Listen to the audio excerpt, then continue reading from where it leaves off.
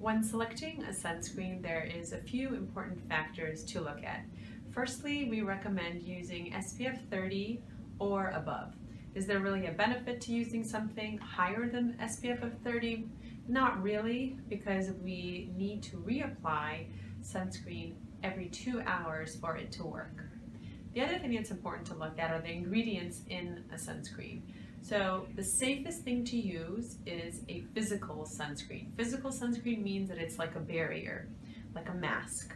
Whereas chemical sunscreens take the light in and cause chemical reactions and in that sense block the light. So physical sunscreens are the safer ones.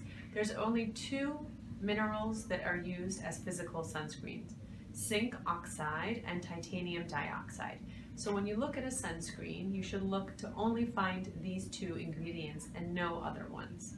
Personally, I've tried 100 different types of sunscreen, if not more, and there's a few things that I look for. So SPF 30 or above, the physical sunscreen.